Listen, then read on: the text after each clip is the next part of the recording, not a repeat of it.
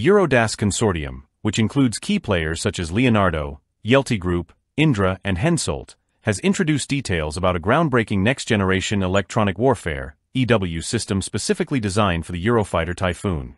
This advanced system, developed in collaboration with BAE Systems, is set to enhance the Typhoon survivability and situational awareness in the face of emerging threats, ensuring its operational effectiveness through the 2060s and beyond. A key feature of this new EW system is its ability to protect the Typhoon without necessitating any structural modifications. The system can be seamlessly integrated into both new aircraft and those already in service, preserving the aircraft's aerodynamic profile and performance while significantly boosting its defensive capabilities. This state-of-the-art system integrates several advanced technologies, drawing on Europe's strong expertise in electronic warfare. Among its cutting-edge features are digital radio frequency memory, DRFM. Essential for complex threat characterization, DRFM technology allows the system to effectively identify and counter multiple threats in real time. Electronic Attack Pod Interface. This is crucial for suppression of enemy air defense, SCAD missions, enhancing the Typhoon's ability to neutralize adversary air defense systems. Wideband Active Electronically Scanned Array, AESA ECM. With enhanced power, this feature offers improved self-protection, providing the Typhoon with the capability to disrupt enemy radar and missile guidance systems.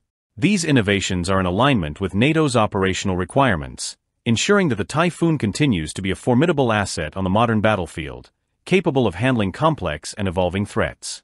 Designed as a direct replacement for the Eurofighter's current Praetorian Defensive Aid Subsystem, DASS, the next-generation EW system maintains the aircraft's performance and aerodynamic profile.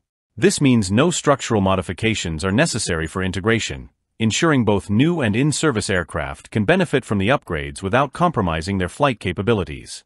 This seamless integration makes the Typhoon a more capable, resilient, and available platform for air forces in Europe and the Middle East. The development milestones for this system have already seen significant progress. The Praetorian Evolution concept phase has been completed, and extensive flight trials have taken place. In 2023, digital receiver and band extension technologies were tested on a prototype, and by 2024, flight trials aboard an operational Eurofighter Typhoon validated the system's performance under representative threat scenarios. One of the standout features of the new EW system is its data-centric architecture.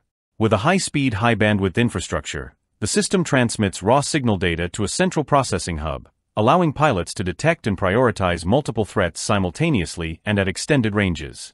The system also employs cognitive electronic warfare, CW, driven by artificial intelligence and machine learning, to adapt dynamically to new threats, providing unprecedented operational flexibility.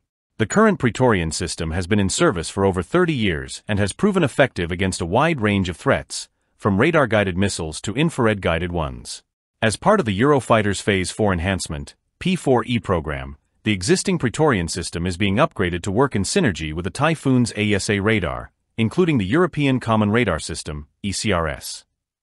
With the integration of this next-generation electronic warfare system, the Eurofighter Typhoon solidifies its role as a cornerstone of air defense in Europe and the Middle East.